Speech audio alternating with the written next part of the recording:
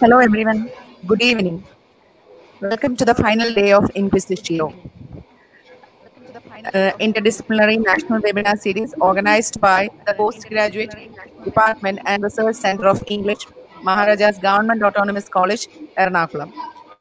Today we have with us Professor Sree Prasad R. from NSS College, Pandalam.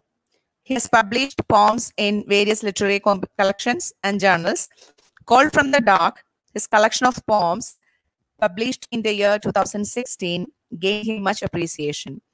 And his areas of interest are educational psychology, theater studies, and translation. And his area of research is cultural studies. He has submitted a UGC minor research project also, the titled Implementing a Learner Software for the Enhancement of Vocabulary Acquisition Among Degree Level Students. And he is one of the famous, right now he is a poet in our English language, and he is writing in Malayalam too. And actually, I'm very happy that we got Professor Sree Prasad today, right now with us, in spite of his busy schedule. Actually, he is having corona duty and other things, and still he is here. So I welcome Professor Sree Prasad to our function.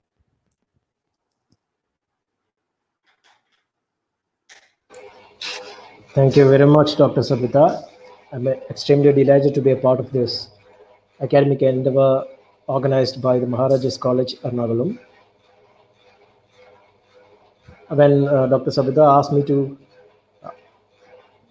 deliver a lecture on what all things that you are interested in, the first thing that come to my mind is I just want to speak on poetry.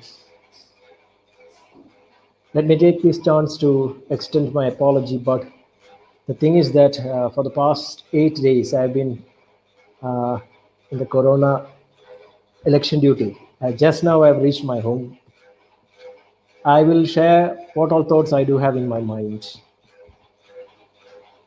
And it's a wonderful feeling to express ideas to students, along with my dear student teachers and teacher friends. Whenever you are saying that you are a student of literature, the first thing that comes to your mind is poetry. Because poetry is a flow of words.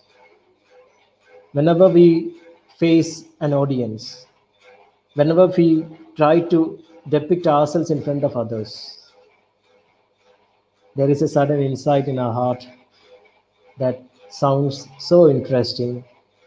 That's what I choose this topic for this webinar session. I have prepared a PowerPoint for your kind reading. Let me start in my PowerPoint presentation. Once again, I congratulate all the wonderful organizers of this event. Let me proceed with my session.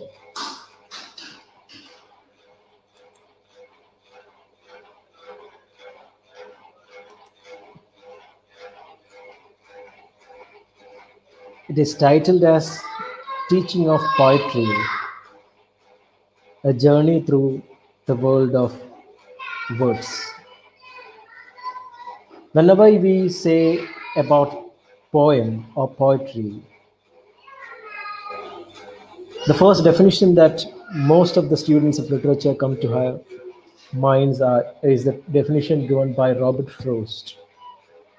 Poetry is the best words in the best order. The arrangement of the best words in the best order. Poetry is the soul of our heart. Poetry is something that resembles the mindset of every individual in this world. Therefore, without poetry, without a single line that emulates your own feelings, we cannot say that we are students of literature. Therefore, that's why I have titled this Teaching of Poetry, a journey through the world of words. We all are interested in journey. A journey is always different from a voyage. Voyage is a journey through the sea. Whereas when you listen to the wonderful words by famous, infamous, or notorious writers of all around the globe, we feel that we are also having our own journey through their wonderful passages of time and many other things. Poetry, as it's derived from the Greek poiesis, which means making. That's why poets are termed as sculptors, someone who is ready to create something, someone is ready to make wonderful artifacts out of clay or whatever it be. If a poet create things out from nothing, poetry is a form of literature that uses aesthetic and often rhythmic qualities of language, such as phonoaesthetics, sound symbolism, and meter. Sound creates a sense of emotional arousal in the audience. The reader becomes more in touch with the writer. The reading makes him understand the emotions of the writer. For that purpose, poets always used certain sounds, certain nice words, words that soothe your ears. Because we all know that we are listening the mindset of the writer while reading a poem. We are listening the mindset of the individuals who surrounded that poet's life. We are listening to the mindset of the time in which the poet has lived around. Therefore, this sound even creates a kind of emotional exuberance for the listener who is the reader.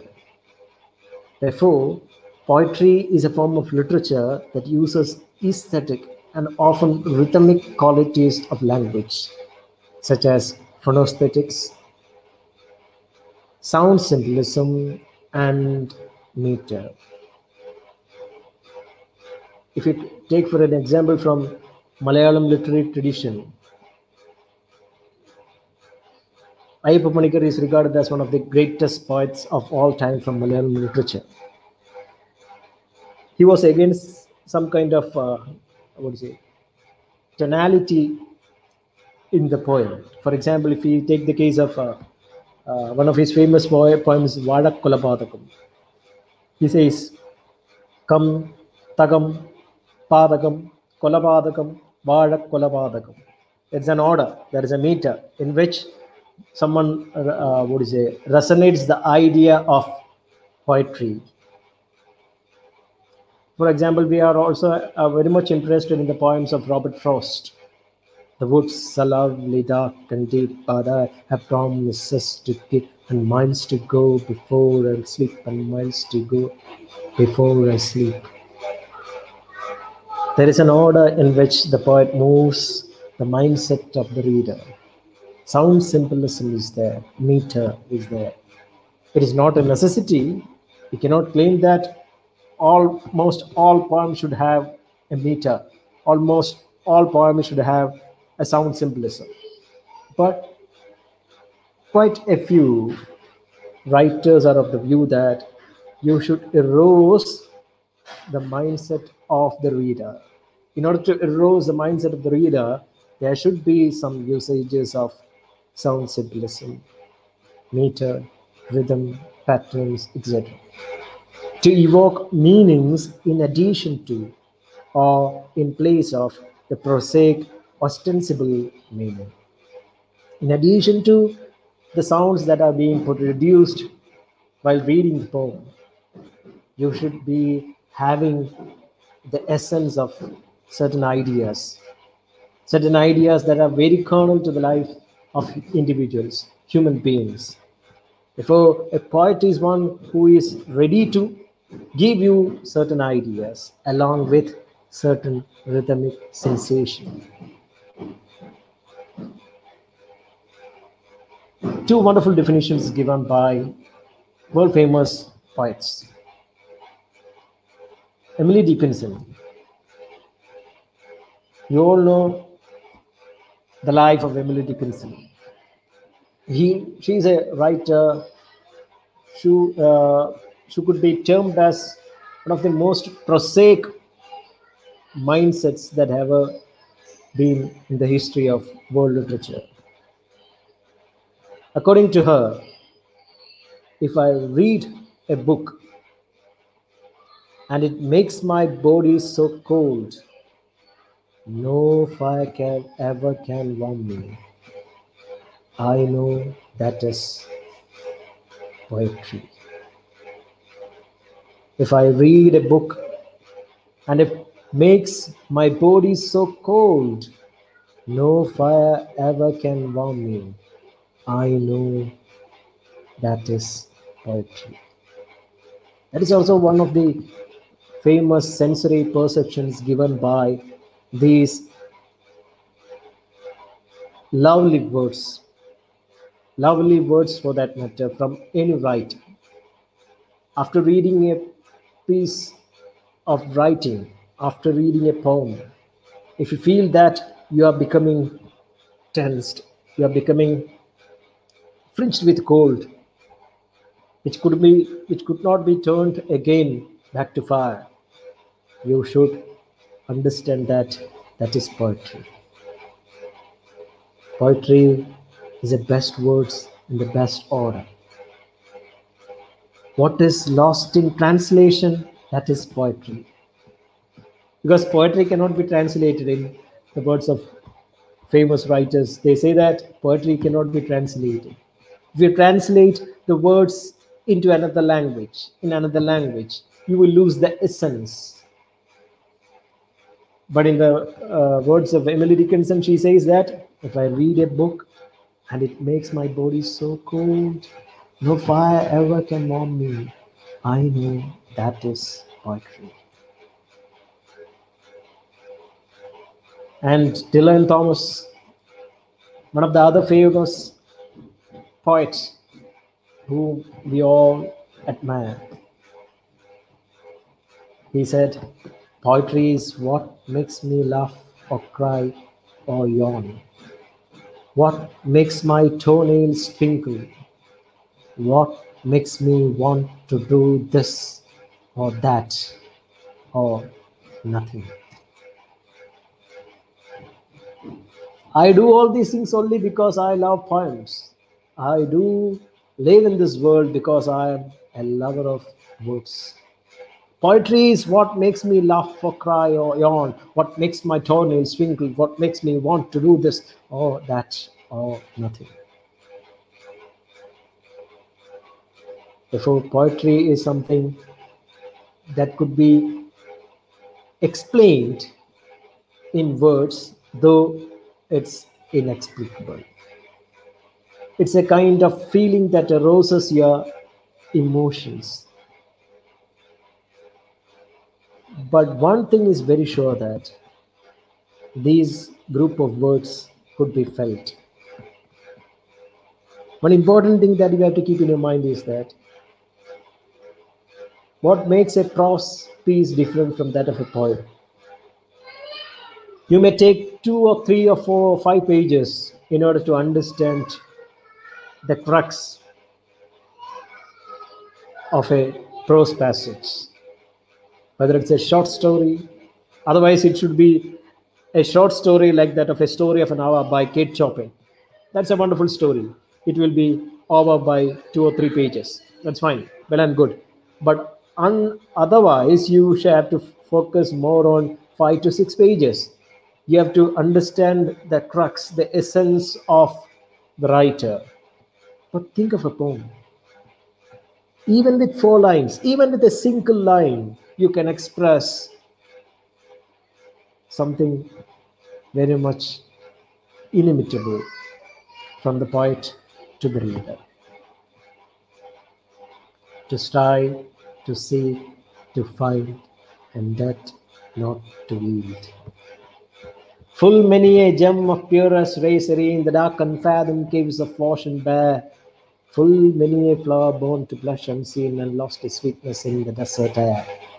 With 4 lines, you have said, you have depicted about a wonder. That is the essence of poetry. That is the importance of poetry. That is the relevance of poetry. Poetry is something sublime. Some may argue with me that prose is something intellectual, whereas poetry is something emotional. Who cares? After reading a single line, if you have a feeling in your mind, the poet has won in his endeavor. Poet won in his endeavor. Poet has achieved something that a prose writer cannot achieve with 2 or 3 or 4 pages. With a single line, a poet can arouse your emotions in what all ways. Therefore, poetry is something inimitable. Though there are writers who copy from other persons' works and claim that everything is a translation, then why can't I translate? That's kind of writers are there. But poetry is something that makes you feel that he or she has something to feel. To be a to be a poet is a condition, not a profession. As we all know that a professional is one who is having an expertise in various other things. He is a skilled laborer, but a skilled laborer cannot be a poet. Anyone can be a poet, and the necessity is nothing but a condition. That's why once, at least once in everyone's life, you may write 1 or 2 lines. It can be about a lover, it can be about a father, mother, brother, sister, it can be about a friend, it can be about a college life, it can be about death, it can be about separation. That's why Robert Graves have rightly commented that to be a poet is a condition. It is not a profession. Therefore, if you try to be a poet, you may you may prove futile. You cannot be sit in a chair and start writing. But you should have a kind of not conditioning, but a condition. Not classical conditioning or operant conditioning, as in the pedagogical analysis we say. It is not so. It is a kind of condition. In that particular situation, you will write. It's a kind of, what is it? It's a kind of call. It's a kind of inspirational call. Therefore, to be a poet is a condition, not a profession. It is written by Robert Graves in response to a questionnaire in Horizon, 1946. Are you with me? Can anyone please give me an answer? Sabita? Hello?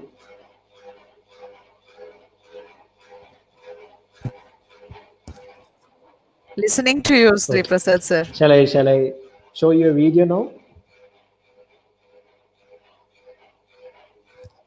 Yes, of Yes. course.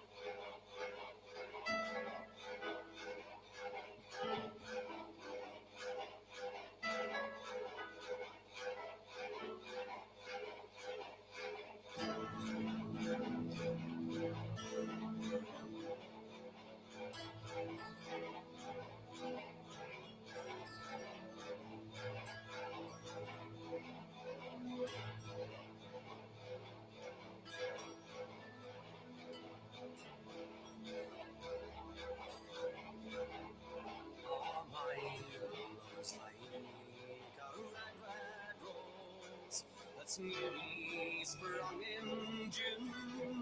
Oh, my love's like a melody that's sweetly sung in tune.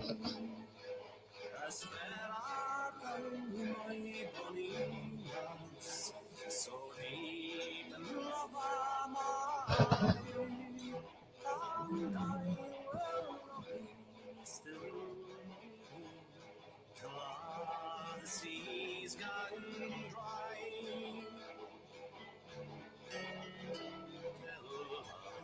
The seas can dry, my love, and the rocks melt away the sun.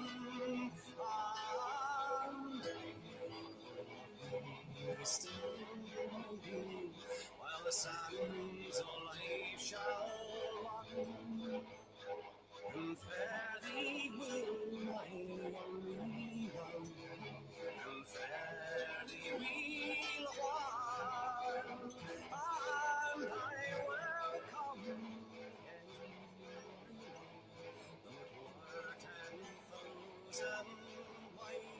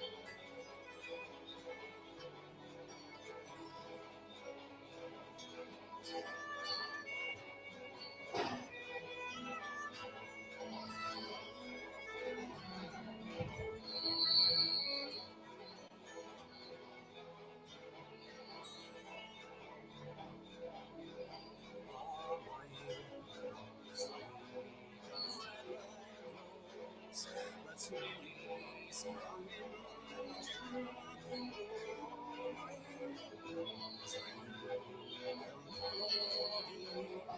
let's really wait in June. As fair are thou, us, so deep in love am I, and I will love thee still. The seas gone dry, till the seas gone dry, my dear, till the seas gone dry, and thee still, my dear, till the seas gone dry.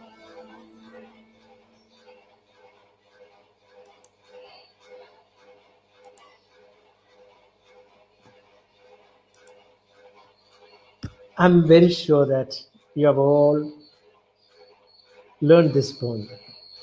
My love is like a red, red rose that newly sprung in June. My love is like a melody that sweetly played in tune. And the poet says that I will love thee still, my dear, till all the seas gone dry. Till all the seas get dried, I will love you. I will love you still, my dear, when the rocks melt with the sun. What more can a writer, what more can a lover can do for the loved one? Therefore, my sincere consideration of a poet, that first and foremost is a lover. A poet is a lover. What kind of love you can decide. Poet is a lover at first. To be a poet is a condition, not a profession. In the case of Robert Frost, he says, you all know who Robert Frost is. A poem begins as a lump in the throat, a sense of wrong, a homesickness, a love sickness. Frost is one of the best poets of all time. What we have listened to the poem is that of Burns, Robert Burns, and he has written in Scottish dialect, Scottish English dialect. You all know that, and we may not understand properly what Burns has written in his works because we may not follow Scottish English. We are not that much adept in Scottish English and all, but the way in which he has expressed his love towards his loved one, etc. And this is another master, Robert Frost. How many definitions he has given to human beings, in one of the famous, I always ask my students difference between a home and a house. Home and a house, both are places in which we live in, but Robert Frost is a master of words, a master of words. He has given a wonderful definition for a home. We always say that home, when we say the word home, the air is inhaled, the air has been taken in, home. But when we say house, we are breathing out, house, home, house.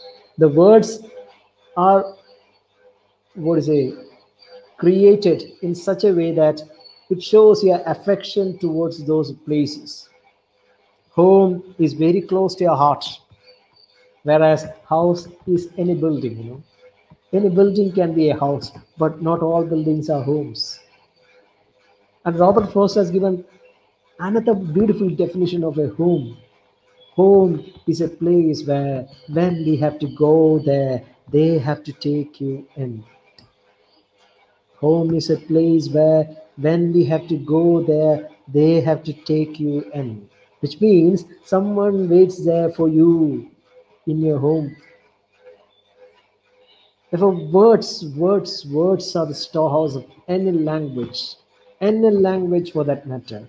And poets are creators, and in Shakespeare's words, punners of words. Poets are creators of words, and a poem is rich in language. Language, in the sense, words, compilation of words, the best words in the best order, or a group of words which arouse a feeling. It can be a feeling of revolt. Who knows? I fall upon the thorns of life, I bleed. One of the most famous poems written by Shelley, Percy by Shelley. But these days, there is another interpretation for the same poem. I fall upon the thorns of life, I bleed. One of the selfish poets. Some will say that he is a selfish poet. Who knows? I fall upon the thorns of life, I bleed. Therefore, please help me. Shelley is pleading. Therefore, a reader can interpret these ideas in any way. But one thing is very sure: a poet is a lover. At first, he's a lover of words.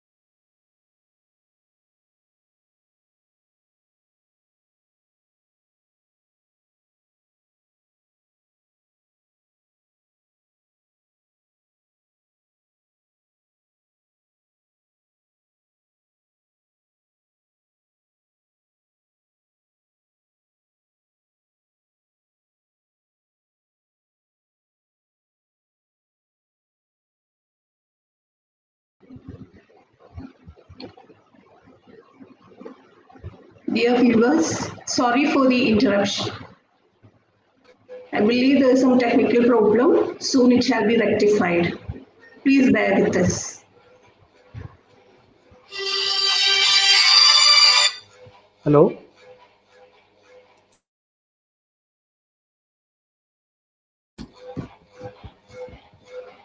Hello? Can you hear me now? Yes, Yes, sir. Yes, sir. yes.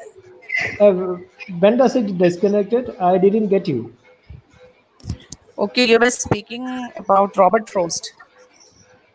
Did you see that video? Yes, yes. Okay, okay. A poem begins as a lump in the throat. Is it clear? Yes, yes, it's clear, sir. Okay, okay. A poem begins as a lump in the throat, a sense of wrong, a homesickness, a love sickness. The words of Robert Frost, he is regarded as one of the favorite poets of all time. He gave two wonderful definitions between home and house. In his interpretation, home is a place where when we have to go there, they have to take you in. Home is a place of affection. Every building cannot be a home, but every house can be a house. But in a home, inside a home, there should be someone to take care of. You will be accepted, you will be received as such. Therefore, home is a wonderful necessity in the words of Robert Frost. In the Sri words of Prasad, Robert, sir. yeah, Sorry to interfere. You can share your screen right now. I've Could you shared my please do screen. it once? You got disconnected. That's why. Could you please share your screen Okay, once again? yeah.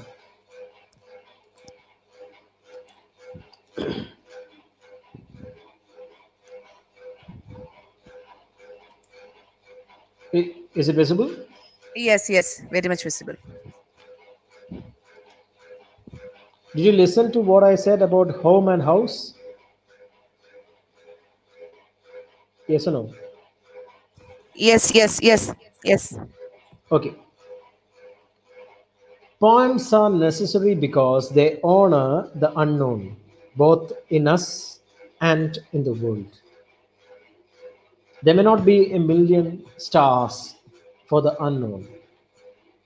That's why there is a wonderful poem, The Unknown Citizen.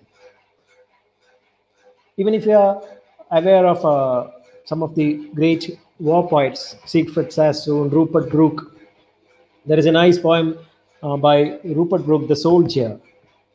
In that poem, he says, "If I should die, think only this of me, that there is some corner of a foreign field that is forever England. If I should die, think only this of me." Likewise, if you are taking the case of a poem, Refugee Mother, written by Chinua Achebe. Chinua Achebe is trying to throw some light on a refugee mother. And he is trying to say that he may not be the Madonna and her child for the onlooker because she is poor. But for the poet Chinua Achebe, this refugee mother is another Madonna. We may not be having an affection towards a refugee mother, but for a poet, he's having more benevolence. He's at least showing more benevolence through his writing. Poems are necessary because they honor the unknown, both in us and in the world. There is a beautiful poem, Beggar Maid. In that poem, the poet is trying to say how a beggar maid has been invited by the king, Cophetua, and he extends his wedding ring to this beggar maid. That is a mindset of a poet. The poet is always trying to achieve novelty through his writing. And Beggar Maid is a beautiful poem. Her arms across her breast she laid. She was more fair than words can say. Barefoot to came the pilgrimage before the king of England. Her arms across her breast she laid. We are seeing that beggar maid approaching the palace in front of the king. Her arms across her breast she laid. She was not having anything to wear upon. Therefore, she was just holding her hands over his bare bosom. Her arms across her breast she laid. Therefore, the writer, the poet, is trying to honor the unknown. Poems are necessary because they honor the unknown, both in us and in the world. There are beautiful poems written in Malayalam. I fear that I couldn't use Malayalam poetry. I don't think so. But since it's an online platform, I don't want to use much of the Malayalam poetry. But I'm more interested to what is it, make a comparative study on poetry from English and Malayalam. Because in Malayalam you can express your heart in a better way because it's our mother tongue. English is our other tongue. Poems are necessary because they honor the unknown both in us and in the world. They come from an undiscovered country. They are shaped into form by the power of language. These ones come from an undiscovered country. This undiscovered country has been once discovered by the poet. And we are seeing that undiscovered country through the words of the poet. Therefore, you are making another journey through the woods, written by a man in the past. Our great grandfather, great grandfather, who has written something in that page. You are going to make a revisit through the woods. These poems come from an undiscovered country. They are shaped into form by the power of language. Language. Language is a word that what is it derived from lang. In Sanskritam we say lingayati, something that moves from one shape to another, something that makes a moving. Words helps to travel from one place to another. With the help of language, the poet is trying to seal this undiscovered country to the mindset of the readers. Therefore, at first I said, poet is a lover. They are set free to fly with wings of images and metaphor. Imagine a world in which everything is already known. It would be a dead world. No questions, no wonder, no other possibility. Poetry is a phoenix I can fly on to return to that forgotten land. If everything in this world is already known, there is nothing new in it. There should be some kind of mystery in it. That's why there is a beautiful poem written by John Keats, La Belle Dame Sans Mercy, La Belle Dame Sans Mercy, the beautiful girl without any mercy. The poem starts like this, Oh, what can ail the night at times, alone and palely loitering, the sedges withered from the lake, and no birds sing. Oh, what can ail the night as I am so haggard and so woebegone? The squirrel's granary is full, and the harvest is done. And suddenly, this warrior is giving a reply. I met a lady in the meads, full beautiful, a fairie's child. Her hair was long, her foot was light, but her eyes were wide. It's an untraveled world. The poet is taking you to this untraveled world, the land of mystery. I met a lady in the meads, full beautiful, a fairy child. Her hair was long, her foot was light, but her eyes were wide. You have been traveling along with the poet to this unknown world.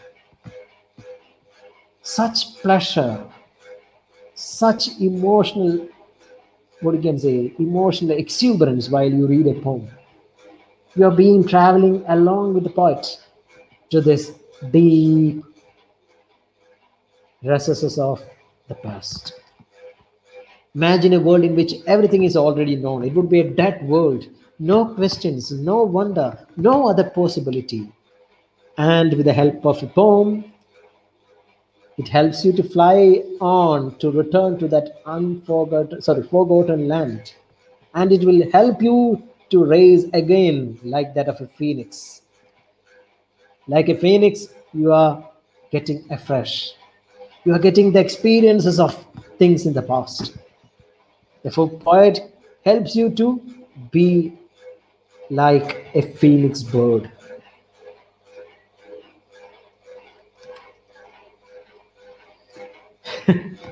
You all know what the importance of Thomas Stern Eliot. Immature poets imitate. Mature poets steal. Seem so funny, but it's true to some extent. Even Thomas Stern Eliot. When that Aprile with its shuri sute, the drought of Mache pierced the rute, the opening lines of Chaucer's Canterbury Tales. When that Aprile with its shuri sute, the drought of Mache pierced the rute, when in April the sweet showers fall. That is how Chaucer has started his Canterbury Tales. Look at the way in which Thomas Stone Eliot started his Wasteland. April is the cruelest month. When Chaucer starts with April, Eliot also started with April, but in a different way. And in the midst of the poem, he is also saying that, "Come here, I will show you fear in a handful of dust." Those are words from the Bible. You might have noticed as in front of churches, you might have seen the words of Bible have been written. "Come hither, I will shew thee the bride, the lamb's wife."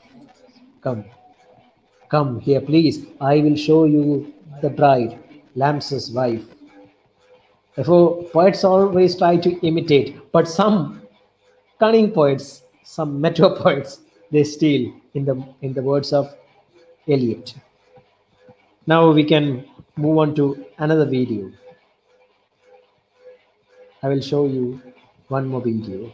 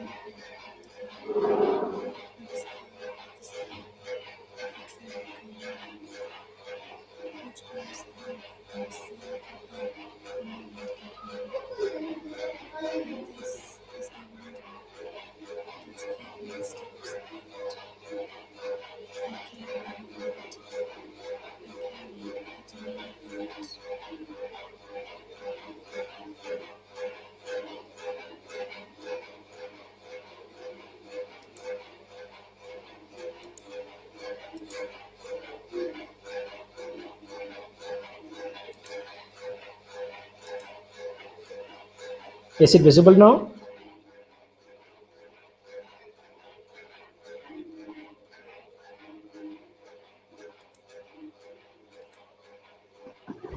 Yes, sir. Yes, okay. Okay, okay.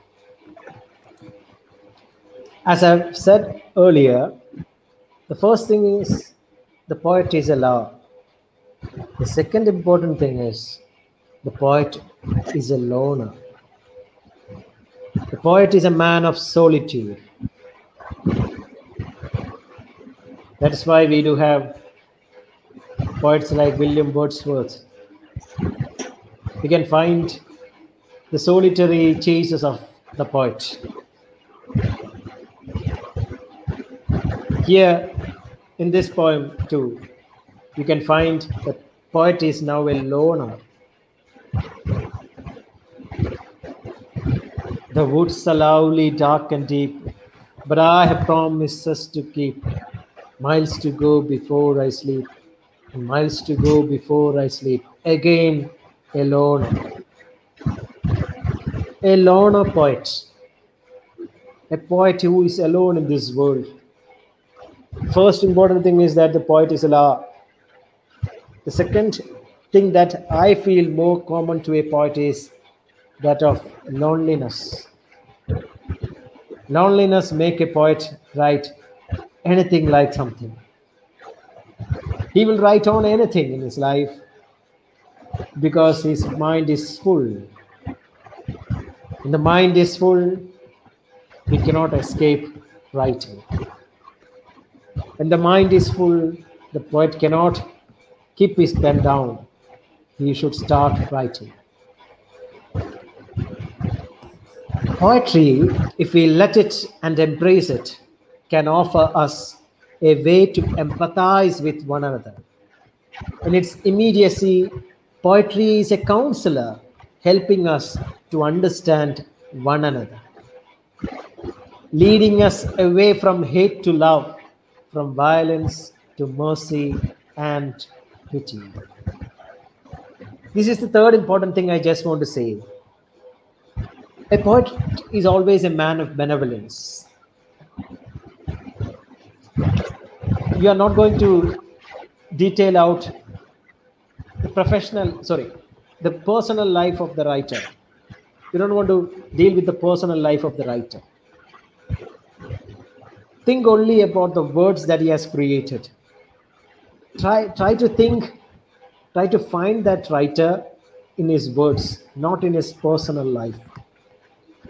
If you are ready to do that, you can surely say that a poet is always a man of empathy. Poet is always a man of feeling towards others, nice feeling towards others, to be in someone else's shoes. Empathetic, a man of benevolence. Therefore, we may say that a poet is always a kind of counselor, a giving kind of empowering feelings towards others. If a poet is always interested to embrace emotions in a better way for the betterment of others, not for his personal benefit, but for the betterment of others. Poetry, if we let it and embrace it, can offer us a way to empathize with one another. In its immediacy, poetry is a counselor helping us to understand one another, leading us away from hate to love, from violence to mercy and pity. Wallace Stevens, as you all know, one of the famous poets, and he says that poet is the priest of the invisible. Who knows? He's giving you guidelines. He is giving you guidelines from the above. Poet is the priest of the invisible for the visible. The poet is trying to be a gradual counselor, a counselor for the betterment of others. For the poet is the priest of the invisible. I will show you How can it be through a video?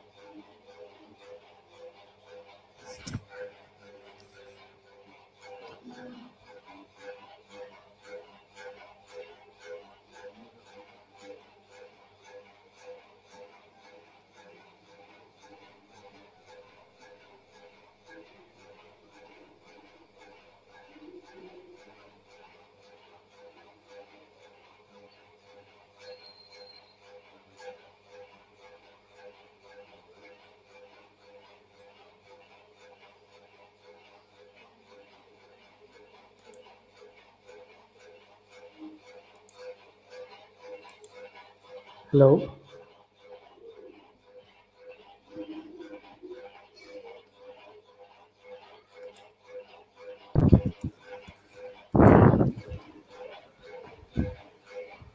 You might be having the intention that it was the words between two lovers. But I would like to see the conversation between the sun and the lonely poet. The sun and the lonely poet. Tomorrow starts without me. If tomorrow starts without me. The saying of the sun. The getting back of the sun to the divine abode. The talk between the sun and the sea. Therefore, we don't know what the poet is having in his mind. The poet is the priest of the invisible. The poet is the priest of the invisible. That's really apt from Wallace Stevens. Poetry lifts the veil from the hidden beauty of the world and makes familiar objects be as if they were not familiar. Poetry lifts the veil from the hidden beauty of the world and makes familiar objects be as if they were not familiar. This is the technique used by the poet. With the help of words, he is trying to make familiar things, common day things, just unfamiliar. Because what all see in the faces of these objects, in addition to what we see in these objects, the poets are having a divine eye to see the hidden in these objects. Therefore, poetry always lifts the veil from the hidden beauty of the world and makes familiar objects be as if they were not familiar. By Percy Bysshe Shelley. As I've said, the poet is a lover, the poet is a loner, the poet is having certain divinity in his hand. Poetry is so important because it helps us understand and appreciate the world around us.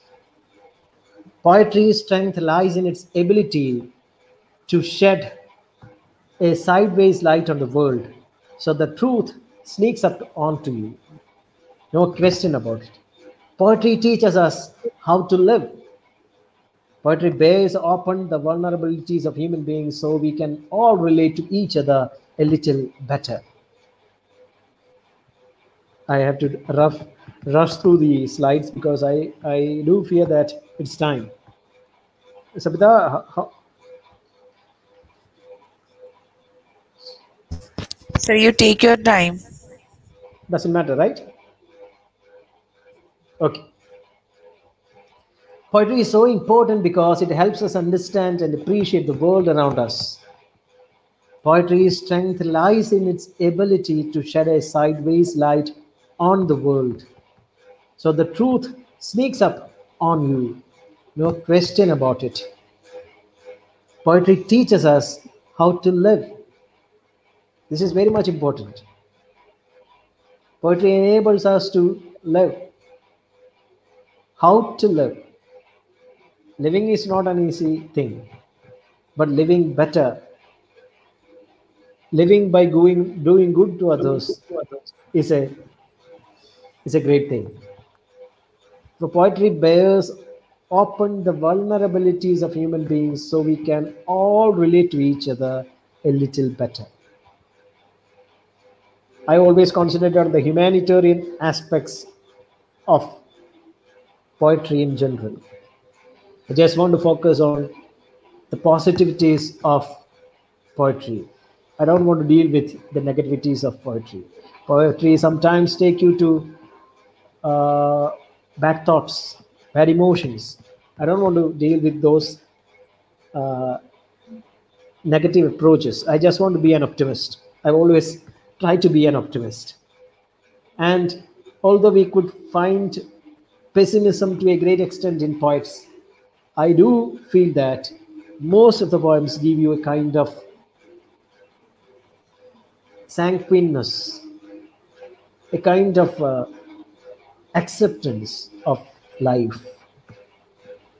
In one of the famous poems by Kuriyupura Sree, one of the wonderful poets in Malayalam, he says, I'm always interested in using these four words, these four lines. Kavida Aswastada, Kavidayan Swastada, Purulinna Murta Vigara Sangeediga, Kavida Atmartada, Kavida Vishwastada, Kavidayan Prana Novinda Parambara. A poet is always having a kind of commitment towards his writing. Poet is truthful to his art. And poet is trying to give the sanguine movement of his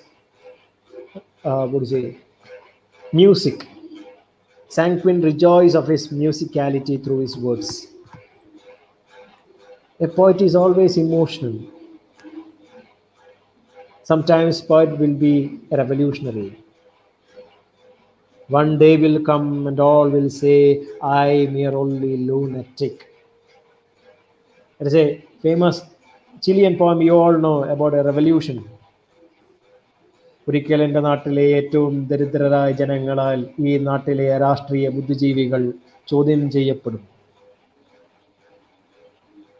Poet is also a revolutionary, no doubt. But even that revolution comes to his sprouts from his desire to do good to others. His empathetic attitude, empathy towards others. Poet becomes a revolutionary because he is having a kind of attachment towards others' suffering, a kind of oneness with that of others' suffering. In order to avoid those suffering, the poet says that raise your arms, go for the revolt. But it starts from your heart. If a poet always reside in his heart, poets always reside in his heart, in their hearts. Poetry bears open the vulnerabilities of human beings so we can all relate to each other a little better. We all have the same feelings, we all have the same sides from this world. But we may not see all these things that the poets see. Poetry bears open the vulnerabilities of human beings so we can all relate to each other a little better. It is a wonderful quotation. I just want to remind you of this quotation. Artists and poets are the raw nerve ends of humanity. By themselves, they can do little to save humanity.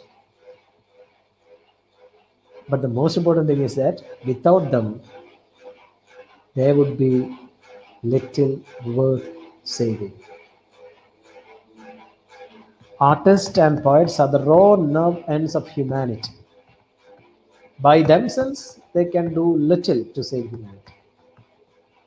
But without them, there would be little worth saving. You may feel that if these poets are writing like this, what they are going to achieve, what is the purpose of their writing, what are they going to gain out from their writing? You may be asking these kinds of questions. It's very easy to write some certain words, but it may not be easy. It is not always easy to arouse such poignant emotions in the mindset of the readers. Therefore, if you believe that with the help of these words, the poets are not going to do anything to save humanity, but without the poets, without the artist, there would be little worth saving. If they are not there in this world, there is no purpose in saving anything for others. It is an anonymous inscription on the headstone in Green River Cemetery, Springs, New York, where Jackson Pollock, Ellen Day Kunin, and other artists are buried. This is a tombstone word. You all know about the tombstone words. Some, if you are thinking about the tombstone word of John Keats, here lies a man whose name is writ in water. The tombstone words of John Keats, here lies a man whose name is writ in water. വെള്ളത്തിൽ വരച്ച വര പോലെ ജീവിതമുള്ള ഒരുത്തൻ ഇവിടെ ഉറങ്ങുന്നു.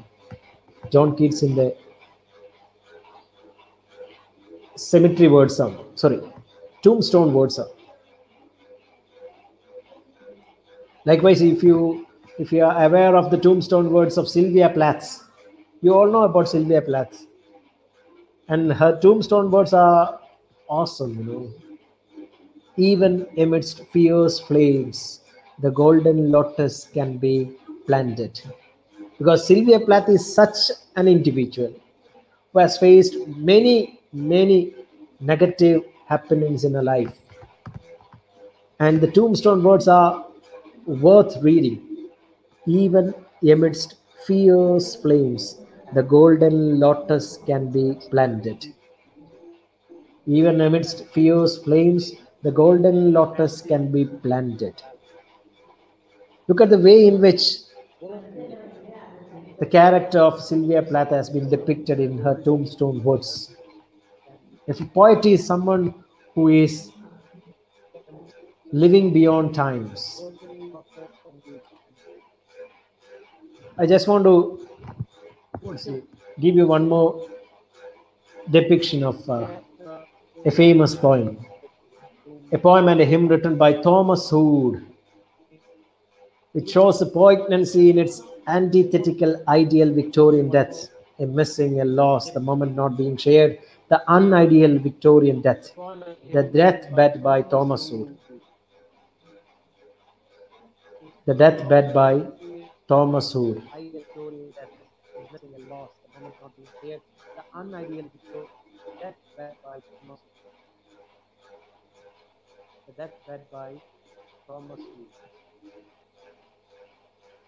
We watched her breathing through the night, her breathing soft and low, as on a breast the wave of life kept heaving to and fro. So silently we seemed to speak, so slowly moved about, as we had lent a half our prayer pause to eke a being out. Our very hopes belied our fears our hopes belied. We thought her dying when she slept, and sleeping when she died. And I love the last four lines like anything. We all have experienced such dramatic experience in our lives, and someone is waiting for her or his death.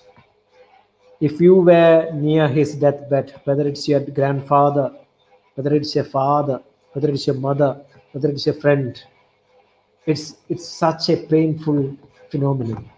And look at the way in which Thomas Hood has expressed this empathy, the empathy of a human being.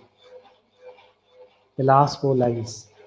For men, for when the morn came dim and sad, and chill with early showers, her quiet eyelids closed, she had another morn than ours. For when the moon came dim and sad, and chill with early showers, her quiet eyelids closed, she had another morn than ours. Poet is saying that she left this world and she is going to have another morning, another beautiful morning, another morning than ours, another morning than ours. Look at the way in which one person's death has been depicted. A new sunrise, a new morning. She is having another morning than ours. She may be reaching another great destination. A poet is always a man of empathy. Therefore, this is what I just want to depict about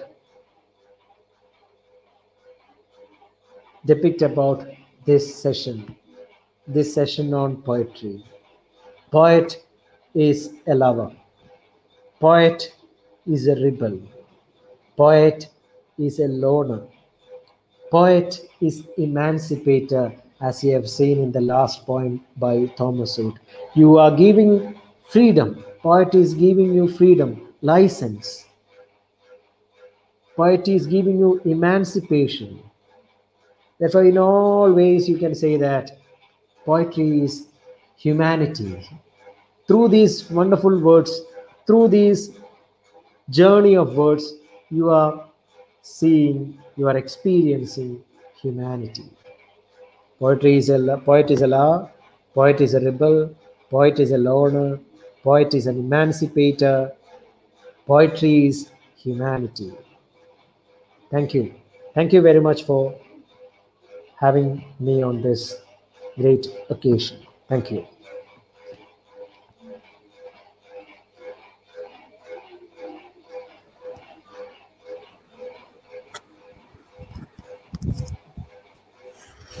Thank you, Sree Prasad. To be a poet is a condition, not a profession. True. In every sense, you are a true poet. I knew that you are a good singer and you sang also very well today. You have given us a visual as well as auditory feast. Thank you, dear Professor Sree Prasad, for such an enchanting session. It was like a rainfall. Thank you very Your much. words had a Thank you. soothing effect. Like a true poet, you have given us many ideas about rhythmic nuances of poetry. Yes, you are right. Your speech, like a true poetry, was capable to arouse emotions in the minds of us, we listeners. We were really transported into another realm. Thank you, Sri Prasad, for such a refreshing talk. You explained the various aspects of teaching poetry with meticulous elucidation. Thank you very much for such an overwhelming speech.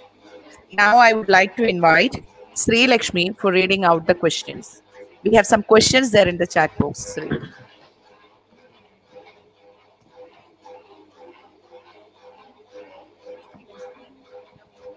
Sri Lakshmi, you are muted.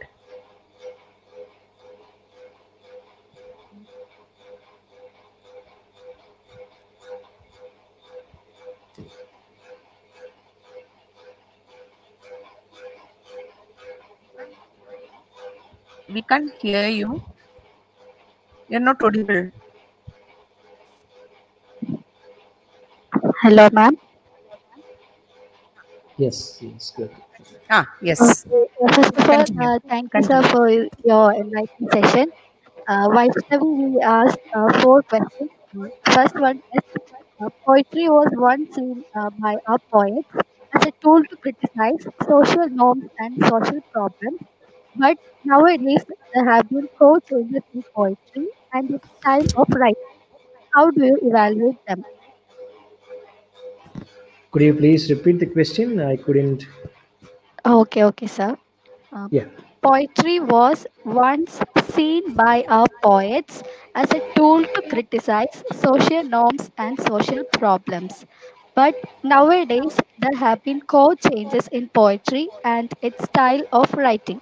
How do you evaluate them?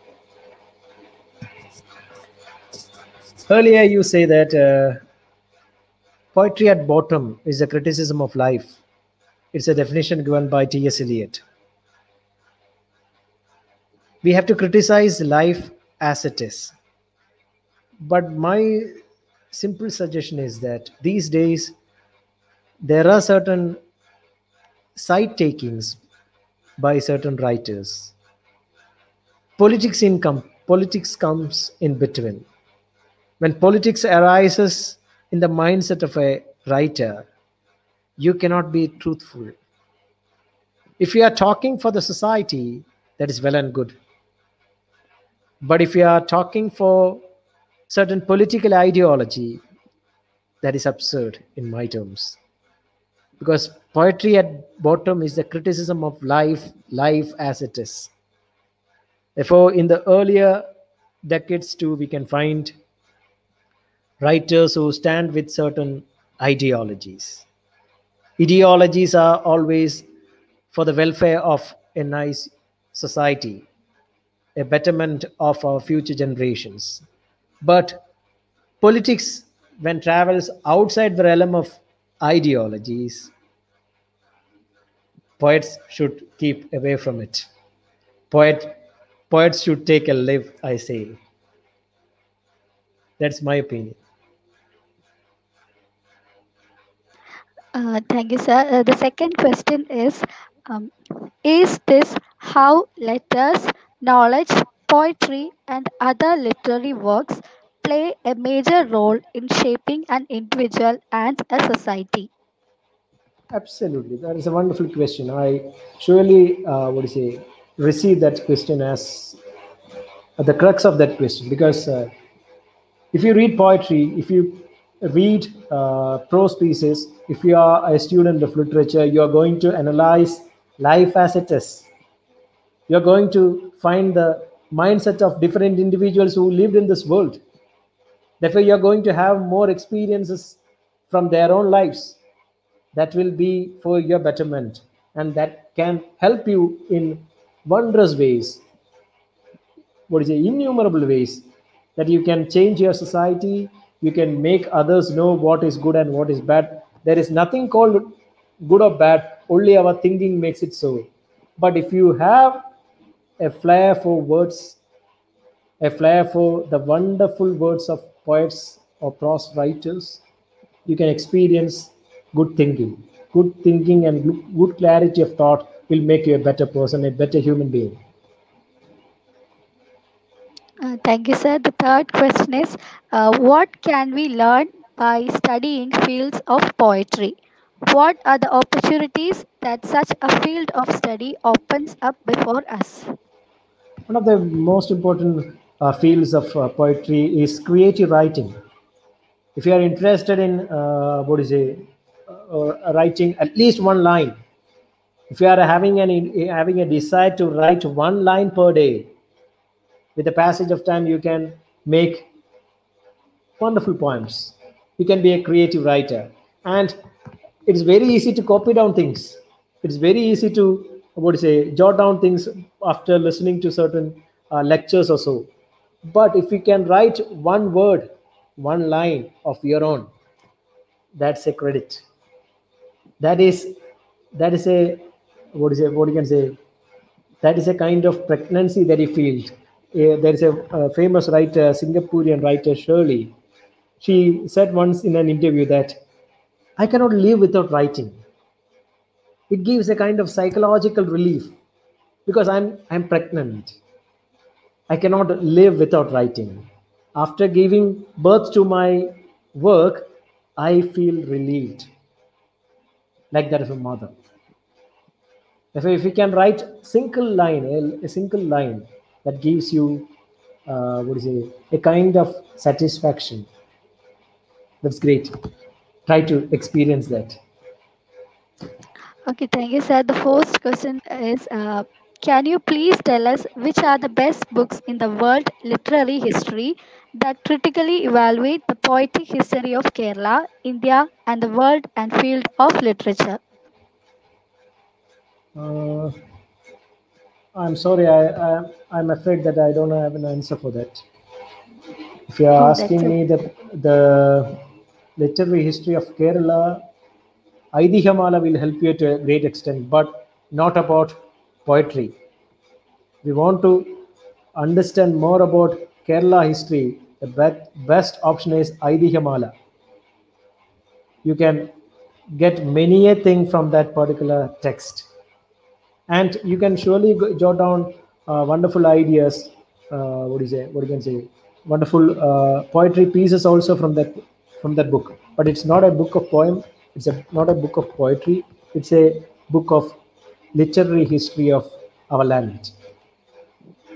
Okay, thank you, sir. The next question is asked by Sri Lakshmi Santosh.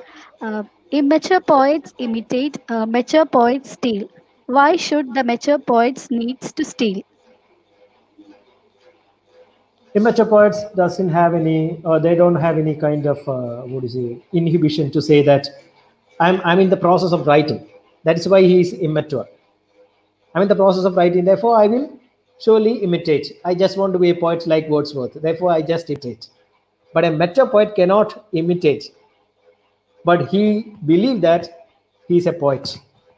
Therefore, if he is using words that is not recommended by what is a readers, he will be making a fool of himself. Therefore, he's trying to make a kind of stealing from other writers. And one thing is very sure that every kind of writing is a kind of imitation. Uh, have you read Panchatantra tales? We all Yes, have read Panchatantra tales in our lives. And Panchatantra tales is the real originator of storytelling in the world. Do you know that? Many kind yes. of story writing have been transferred from this land. They have been transformed, it has been translated into various other languages during the 6th century and later in 10th century. And only in 13th century, we are having 1340 to 1400, we do have Chaucer. Even Chaucer is having an influence of these translations. Therefore, if you have a reading of any text, that will have an imprint on your heart. If that's a work, I won't say that it's a good work or a bad work, any kind of work. Even if you see a movie, even if you see an individual while you travel in a bus, you will have a kind of remembrance of that face while you reach home. If he's having an imprint over on your heart, that's why we say that it's all a kind of repetition. It's a kind of imitation. It's an imitation of an action serious and complete in itself. We can say like that. But it's an art.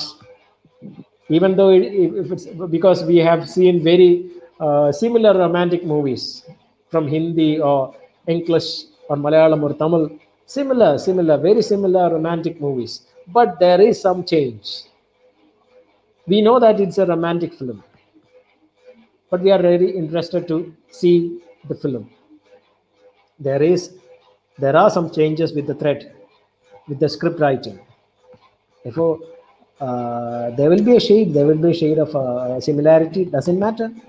Try to make certain changes in itself. You can create wonders. I will give you an example. The title of my book was Call from the Dark. Call from the Dark. Actually, I do have that idea in my mind in Malayalam. But when I translated into English, it was having something different. But that title I have got from my student, one of my dear students.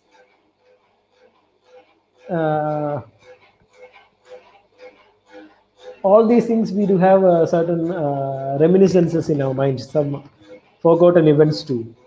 All these will have, even if you write an essay during your examination, what do you write over there? You may be having certain ideas in your mind.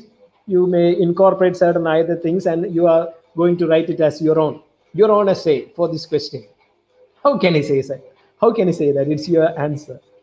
You will be having, examples taken from different experiences that you've gained in your life. Likewise, the poet is also doing the same thing, but he's not writing an essay. He may be writing only 8 lines. But with those 8 lines, he is giving life to million questions. Okay, sir, the next question is asked by Vaishnavi V. What is the difference between rhythmic poetry, prose poetry, logic poetry, and irrational poetry? Irrational poetry. Yeah. As I've said earlier, that some believe that there is no need for rhythm in poem. For example, we can say that Red Wheelbarrow is a famous poem written by E. Cummings. It's just a 4-line poem. So much depends upon a red wheelbarrow glazed with rainwater beside the white chickens. There is no rhythm in it. You may not say that it's a irrational poem, but it's full of meanings. So much depends upon a red wheelbarrow glazed with rainwater beside the white chickens. This is one of the best poems ever written in English language or English literature.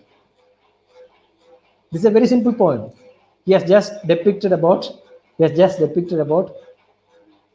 a group of chickens near a red wheelbarrow. The only thing is that it's raining. It's an imagist poem. Therefore, rhythm doesn't matter in almost all poems. There is no need for rhythm always. Even if you are saying that in the case of E. Cummings himself, he has written some poems. A leaf falls. In a vertical way, he has written this line, a leaf falls. In a vertical way, he has written, a leaf falls. By reading that line, you understand that as leaf has fallen. Therefore, there are different techniques in which poets deal with their literary works. It can be what is it? It can be of a lyric. It can be of music. It can be of rhyme. It can be of irrationality.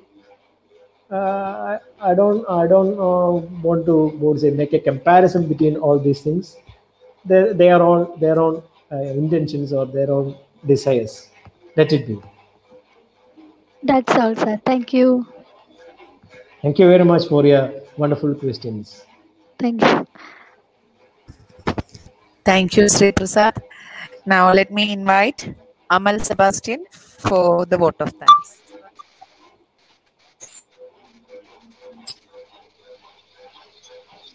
Good evening, everyone.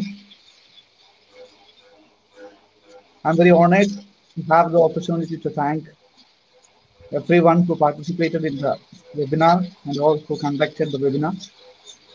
So first of all, on behalf of the Department of English, Maharaja's College, I would like to thank Professor Sree Prasad R, the Assistant Professor of MSS College, Pandalam. Actually, you just enlightened us with your valuable words by describing the nuances of poetry.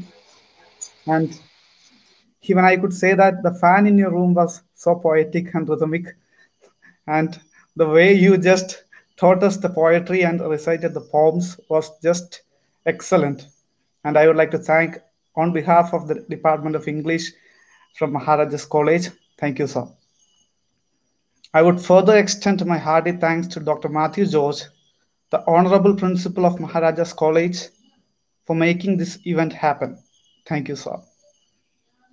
And I would like to take this opportunity to specially express my deep gratitude to the IQAC Department of Maharaja's College for coordinating such a beautiful function. I would like to thank Dr. Rekha Karim, Head of the Department of English, Maharaja's College, for always encouraging us and providing us opportunities to organize such events. Thank you, ma'am. My deepest sense of appreciation to Dr. Sabida S. Babu, the coordinator without whom the program wouldn't have been this much successful. Thank you, ma'am, for your honorable support. I heartily convey my gratitude to the loving teachers and the students of the Department of English, Maharaja's College, for being the pillars of support. We have always been like a family. Thank you all. A big thanks to all the participants who chose to be live with us and attend the webinar with great enthusiasm and made it a successful event. And as Robert Frost would define poetry, the best words in the best order, I would like to define INQUISITIO 2020 as the best talks from the best scholars. Once again, thanking you all for being with us. Have a wonderful day ahead. Thank you.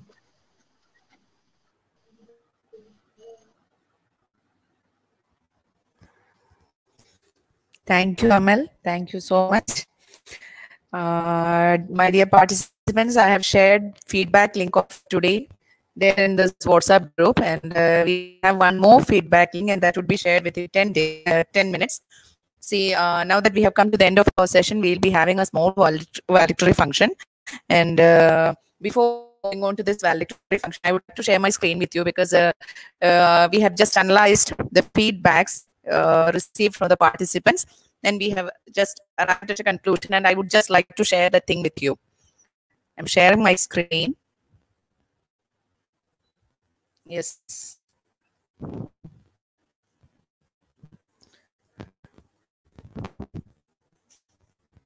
Okay, this national webinar series and the date and time. Okay, I have asked through this feedbacks, we have asked 7 questions.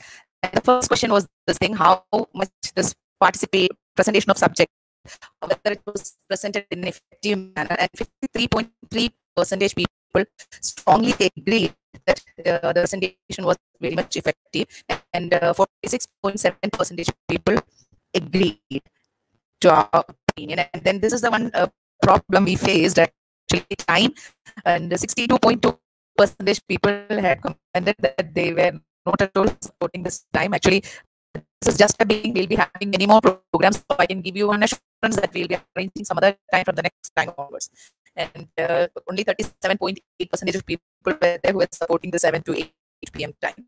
And then the third question was this thing regarding the new information, of new information. 66.7% of people, they're having this opinion that the webinar was successful enough in providing them new information, and 33.3% when not at all supporting this thing. And the webinar was helpful to 91.5% of the people. And the rating of seminars out of this 3-point scale, actually we had given some others poor, bad, and other things, but fortunately or unfortunately, this people had given us excellent, very good, and good. 48% people were thinking that this is excellent and very good was given by 25% of people, and good according to 27% of people. Webinar was good, and we got many suggestions like from next time onwards we must arrange webinars or seminars if there is offline on topics like disability studies, black literature, cyber laws, research methodology, and LGBTQ literature. Many kinds of suggestions were there.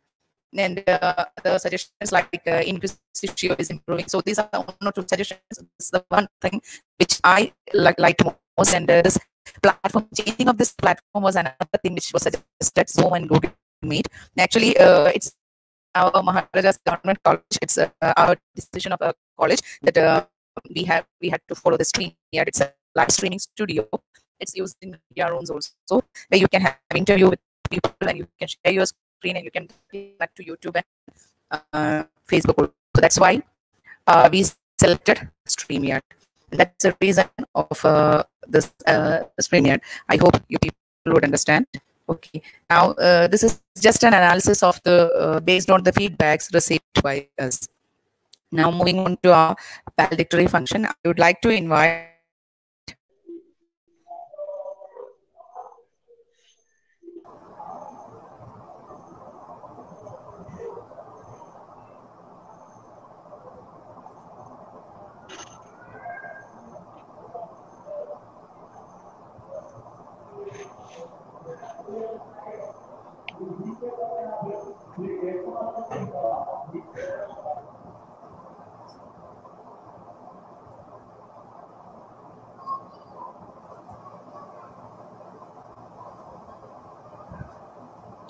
Hello, sir. Can you hear me?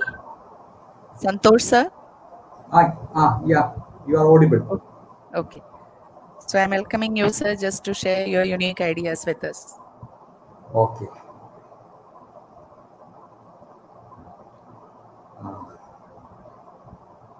Good evening to one and all. The coordinator of the workshop series, the coordinator of the national level webinar series, Dr. Sabida S. Babu, the principal of the college, Dr. Mati George, Dr. Sujai TV, faculty member of Department of English, Sree Prakash, the resource person for the day, the fellow panelists and the participants of the webinar series who are attending this webinar online. I am participating in this webinar series as the coordinator of IQAC of the college. IQAC is an abbreviation of Internal Quality Assurance Cell, mandated by the University Grants Commission. And this IQAC you can see functioning in every college and in every university in our nation. The chief objective of IQAC is to make quality as the defining element in all the activities of every academic institution in our country. So, to make quality as the defining factor in all the academic activities. It is actually easier said than done. Quality is a very tricky issue, we very well know. For each person, he defines quality according to his own convenience, because of this tricky nature of quality. So because of that, in Maharajas, we have defined quality. We have articulated our own our own view regarding quality. And in Maharajas, quality is articulated as transformation. We define quality as transformation. And this transformation has two dimensions also. The first dimension is that we will continuously endeavor, we will continuously attempt to enhance our theoretical understanding and the social implications of whatever be the knowledge that we have acquired. And the second aspect of this transformation, the transformative definition of quality, is with respect to the empowerment of each and every member of the academic community in the decision-making process, which will eventually lead every person to be empowered in leading one's own transformation in the direction of progress. So we have two aspects for this quality in Maharajas. And with respect to the first aspect of quality, that the continuous enhancement and comprehension of theoretical understanding and its social implication. We are conducting this type of academic webinars in all the teaching departments of the college. When IQAC came with this suggestion, all the departments of the college, we have 19 teaching departments in the college, and all the departments has positively responded to the suggestion of the team IQAC. And English department is one among the first departments which has completed the series of webinars. And the Department of English has organized a 6-day program as a response to the suggestion of IQAC. And I take this opportunity to congratulate the entire team English, led by Dr. Rega Karim, the head of the Department of English, the fellow faculty members of the department, and the very vibrant student community of the department. Apart from that, we have a very dynamic coordinator for this national level webinar series.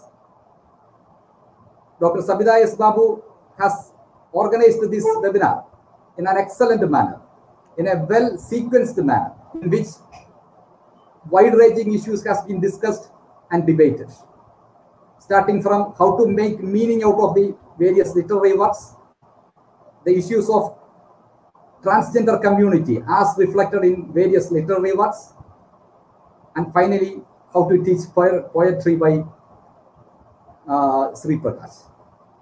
So this 6-day webinar series actually dealt with an entire gamut of issues which are being currently discussed in English language and literature. I take this opportunity on behalf of the entire IQAC team to express our congratulations, not only to the Department of English, but also to the organizers, especially Sabida S. Babu and the student community of the department.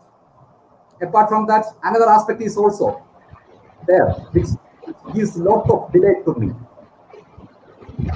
And that is with respect to the active participation by the student community of the department. On many days, I have seen that apart from the coordinator and apart from the resource person, almost all the fellow panelists were the postgraduate students of the department. So the initiative, the vibrancy displayed by the student community of the department actually gives a lot of confidence to the team IQAC to think about suggesting webinar series by each department, completely envisaged and organized by the student community in the days to come. So I, on behalf of the department, on behalf of the IQAC of the college, I take this opportunity to congratulate and express the note of appreciation of the IQAC for the entire student community of Department of English. And as I have pointed out earlier, we have defined quality as transformation, and the first aspect of that transformation is with respect to the continuous enhancement of knowledge, continuous enhancement of theoretical understanding, and also its social implications. And because of that, we are conducting this type of debates and discussions. So once again, I accentuate this particular aspect and encourage and motivate the entire Department of English to organize and initiate various academic activities in that direction. With these words, I conclude my small speech. Thank you. Thank you. Thank you, Santosh sir. Actually, you were really a great support for us. Actually, without you, this program would never have been a successful one. Thank you, sir. Now, let me invite Dr. Suja TV, one of the senior most faculty members of our department, to deliver vote of thanks. Thank you, Dr. Savita. Hope I am audible. Yes, ma'am. Yes, you are audible. Distinguished guest of the day, our resource person, a poet at heart, Professor Sree Prasad, Honorable Principal of the College, esteemed IQAC Coordinator, dignified Head of the Department, esteemed Coordinator of this webinar, distinguished participants from various colleges all over India, our beloved department faculty, and dearest students. It's been over 8 months that we, the people of the 21st century, have been battling with the pandemic COVID-19. Education has never had a standstill anywhere, especially in our state. It has all the more been an energizing endeavor to keep up the spirits of the young and old alike when death has been doing its devastating dance dangerously all over the world. Time has come to bid goodbye to this dreadful 2020.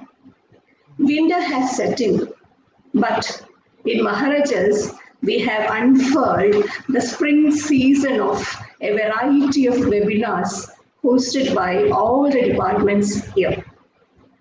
The Postgraduate Department of English and Research Center has joined this pageant with a webinar series accommodating 6 invited lectures on various topics ranging from writing pandemic, literal truth and meaning making, representing culture and tradition in films, theory and practice of cultural studies and literary research, transgender studies, to today's lecture on World of Words, teaching of poetry. From day 1 of, that is December 2nd, 2020, to day 6, that is today, resource persons from Delhi, Ghaziabad, Kasargod, Malappuram, and Pandalam came to meet us online and provided us with evenings of academic deliberations. I'm sure that this experience has given a boost to the research pursuits of our students and all the participants. When the curtain falls on the 6th and last day of the INQUISITIO National Webinar Series has initiated us to the nuances of the new normal, both in the way we interrogate the theory and practice. The ignited spirit of critique will take all of us to greater avenues of knowledge and wisdom. Boundless thanks to the efforts of all who work behind this venture. Let me express my formal offer of gratitude to Dr. Matthew George, Honorable Principal of Maharaja's College, Ernakulam, who has always revealed a genuine interest in the academic activities of the college. He has inspired our department to host this webinar. Now, I think he will be listening to us in the live stream through the YouTube. On behalf of the Department of English and all the participants, I extend to you, sir, our heartfelt gratitude. It's for the first time that we have experimented with the live streaming of the webinars. In fact, it was done under the auspices of the IQAC of the college, steered by Professor Santoshi Verghese. In spite of a hectic work schedule, Santosh sir has found time to assist us with technical support on all the 6 days. His motivation and support throughout has rendered this live streaming of webinar a success. We are deeply indebted to you, sir, for the wholehearted support and guidance. On behalf of the Department of English and all participants, we extend to you our profound gratitude. Dr. Rekha Karim, the head of the department, has been the guiding spirit in this journey. She has always been particular about the systematic execution of the program. As a matter of formality, on behalf of all who are in this meet, let me offer you our deep thanks. I also take this opportunity to thank the resource persons who took us to the world of inquiry on every day from 7 p.m. to 8 p.m. for the last 6 days. Dr. Rohit P., Dr. Sweta Anthony, Professor Biju N.C., Dr. Harris K., Dr. Bulbul Gupta, and Professor Sree Prasad R. Sree Prasad sir is here with us now. Now, the oldest but the most mysterious literary form, poetry, was unraveled before us through definitions and various epitaphs. So it was a nice journey with you, sir, since the words came innate from the heart of a poet. So it was very a warm, at-home feeling with you, sir. We shall always cherish this moment spent with you. For unraveling the new vistas in front of us, we express our happiness and utmost indebtedness to all the resource persons.